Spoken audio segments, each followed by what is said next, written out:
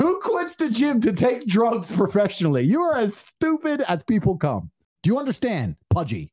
There's no resistance in you. Okay. Sitting around with your contract to talk all day in your penthouse, even though you said the words, you're too stupid to even fully comprehend the sentence you're coming out your mouth. During their viral emergency meeting, Andrew Tate hilariously went off on Adin Ross. All from Adin not writing to Andrew while he was in jail, to Adin's weight gain, his lean addiction, and the degenerate behavior he's had since Andrew was in jail. And here are the best and funniest moments from that stream. Why didn't you write to me when I was in jail? And why did you out when the enemies of me and progress, agents of the Matrix, attacked you? I woke up every day waiting for your letter. You know that, inside my jail cell. No, you did. I woke up every day thinking Aiden's going to write to me. There's no way he's going to leave me here by myself with the cockroaches, not in solitary confinement. He's my friend. Sorry. Yo, Andrew, but I asked Luke. I said, Luke. And the letter never came. I asked Luke. Came. Ever. 3 months I was in that room. I didn't go out. I didn't have yard time, nothing. 3 months in a room. I encourage you to go to your bathroom without your phone and sit in your bathroom for an hour. Without your phone, without a laptop, just sit in your bathroom for an hour. Try 3 months. Waiting for your letter that never came. Damn. I actually feel really bad, bro. Oh, God, I do. I mean, my feelings. Don't worry about it. It's fine. Let me get this timeline right. I go to jail. You shave your head. Yes. And then you don't write to me, but you are defending me. Yes. But then you stop going gym. Stop going gym because I got addicted to liquid heroin, known as promethazine codeine, which is lean. You cannot give up something constructive to do something stupid. Gotcha. Giving up the gym to begin taking liquid heroin. Okay, well, when you probably the most fucking stupid decision I've ever heard of anybody taking in their life.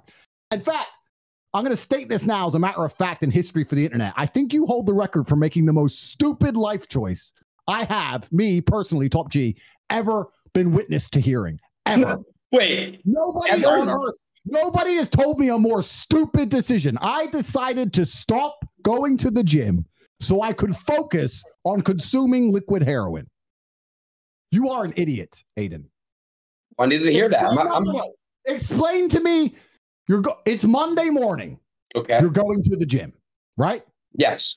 What happens on Tuesday when you change career paths? Explain to me. What happens? I need to understand this now. You're going to the gym, you're getting in shape, you're looking better, and then you decide to become a drug addict. Please explain. I want to make sure this doesn't happen to me.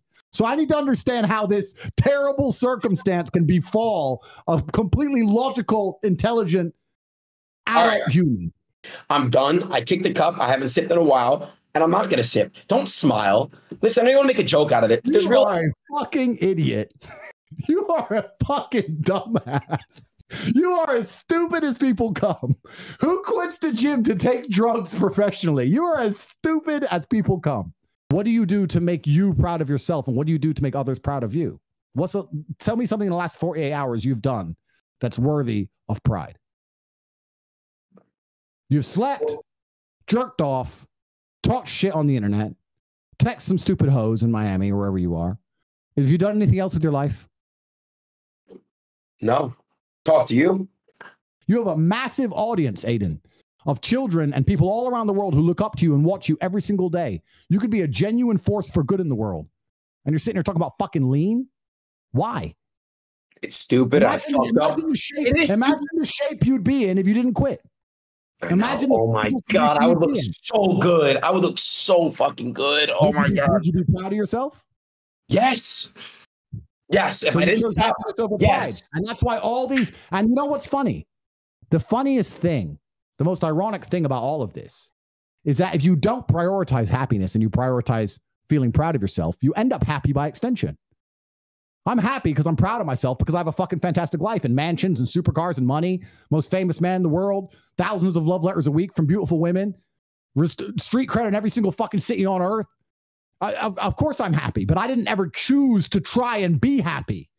If I would have chosen to try and be happy, I would have never ended up happy. Now, while Adin Ross does not really seem to take pride in what he's doing, but instead is just doing things for money, he has also taken unpopular stances by promoting Andrew Tate and other people with similar mindsets as Andrew on his streams, and thus has faced backlash not only from his friends, but he's even been deemed a brand risk and has likely limited his ability to earn money and limit the high-profile guests he can have on his streams.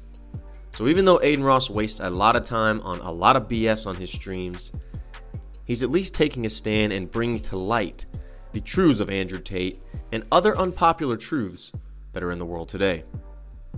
And if you want to learn more powerful truths from Andrew Tate about business and life, you can check out The Real World through the link in the description. If you didn't take drugs and you worked your ass off in the gym, of course I'll always be able to destroy you for the rest of your life, because there's echelons in life and I'm a predator and you're not. That's fine. But I'd still respect you. If you tried your very best to become the best version of yourself you could, I'd still respect you. I'm a lion. I'm a lion. You're a rabbit. But if you became the strongest rabbit you could possibly be, I'd still respect you. I'd be like, oh, that's a rabbit. Yeah, but at least he's trying. Of course, I'll always fucking rip you apart, but that's not what it's about. It's about the fact that you're doing the absolute best you can with the very feeble body God gave you. If I went 365 in a boxing gym, best shape of my life, learn how to fight like I'm Floyd Mayweather or, Israel Adesanya, I'm knocking you the fuck out, bro. Do you understand? I know you did kickboxing. I know you did. But to say that hard work doesn't beat talent when talent fails to work hard, come on, bro. Work hard? I'm not saying that.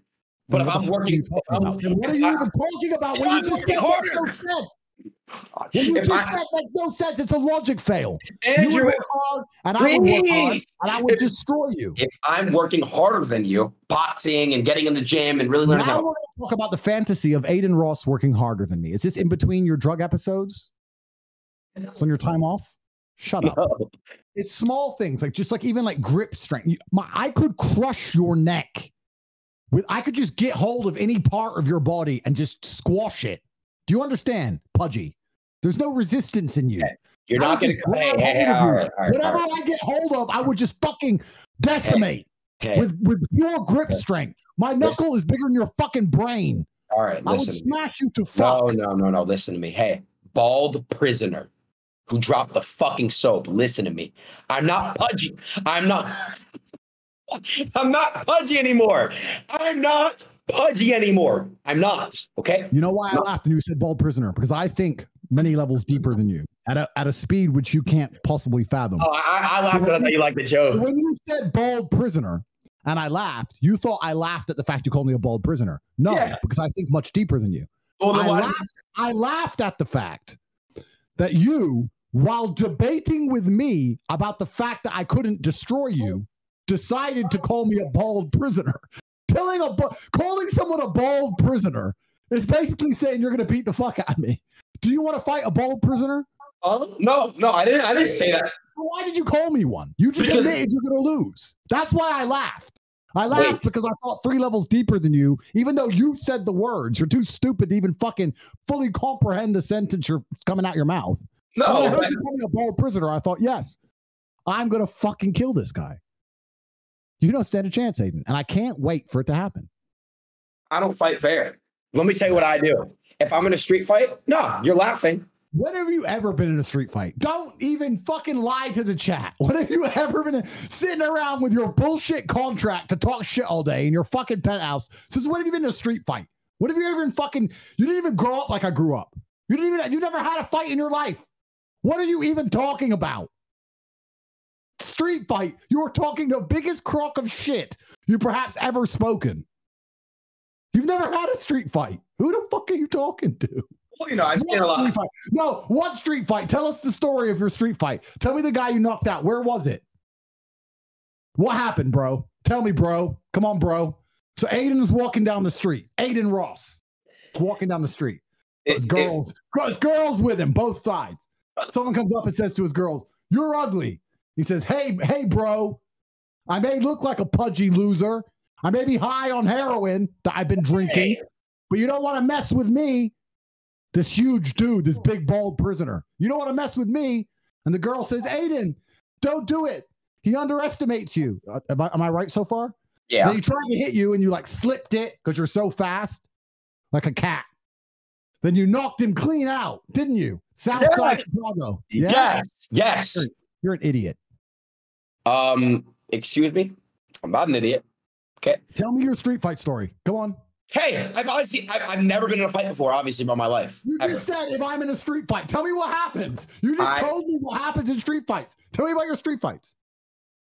I want to know now. I thought I knew all about violence. No, I didn't. I knew all about violence. No, listen. Everywhere. I can explain. Professional fights. No, listen. A whole bunch of shit. I thought I knew about violence. Please educate me, Adin. Adin Ross should never compare himself to Andrew Tate when it comes to fighting. He shouldn't even talk about fighting. He shouldn't talk about punches, anything like that.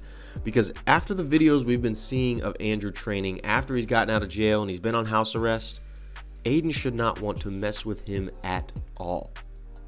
Because if Andrew can destroy Adin with his hands, as much as he did with his words in this video, it will not be a good day for Adin Ross. If you want to see more videos like this, consider subscribing or watch this video right here. And if you want to learn more from Andrew Tate and support him, you can check out The Real World through the link in the description.